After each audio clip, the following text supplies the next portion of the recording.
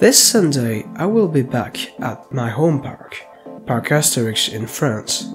Their latest ride gets most of the attention nowadays, but Asterix was also known for a long time for its infamous Vekoma loop.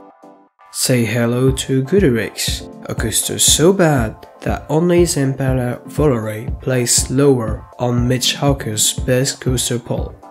That's right, even worse than SLC's and Manhattan Express, or whatever this coaster's new name is. Surprisingly, even though everyone will agree that Goodrix is an awful ride, some people still argue that Parc Asterix should keep it because of its iconic status within the park. I honestly beg to differ, but that leads me to the topic of this video. Should parks demolish old coasters?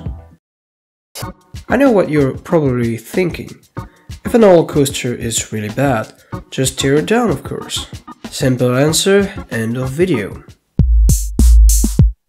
Or is it? If a park removes a roller coaster, said park has to replace it with another ride. Otherwise, the lineup would decrease.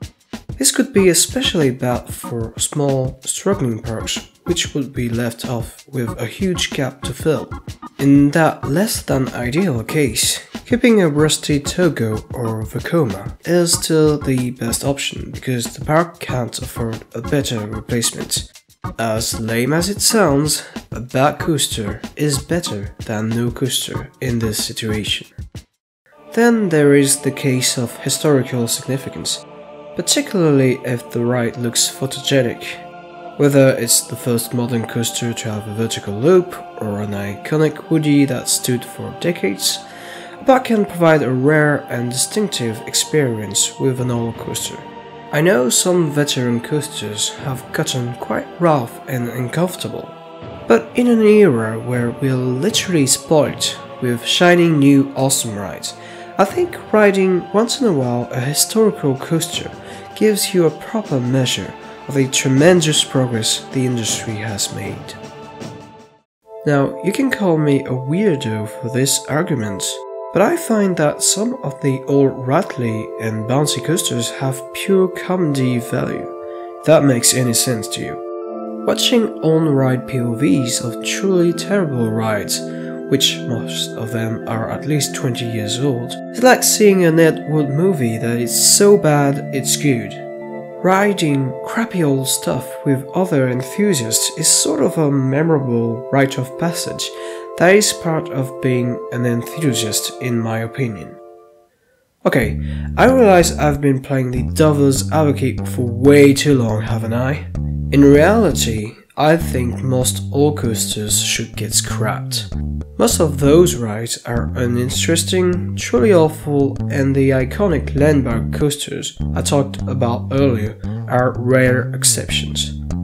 Plus, you can still pay tribute to the defunct ride by keeping and exhibiting a remaining section of track.